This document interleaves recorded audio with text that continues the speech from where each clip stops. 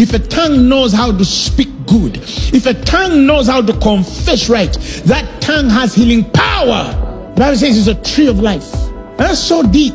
That is why when we talk about the New Testament, the experience of speaking in tongues, it's more than just speaking in tongues. It's more than just, let us pray in tongues. The Bible says that he that speaketh in an unknown tongue edifieth himself. You build yourself up. Hallelujah, glory to God. So if you know how to speak in tongues, and then the scriptures come into your spirit. The Bible says that you shall serve the Lord your God, and he shall bless your bread and water, and he shall take sickness from the midst of thee. And he says, none among you shall be barren. He says that you shall be fulfilled in your land. He says, and the numbers of your days I shall fulfill. I thank you. That one.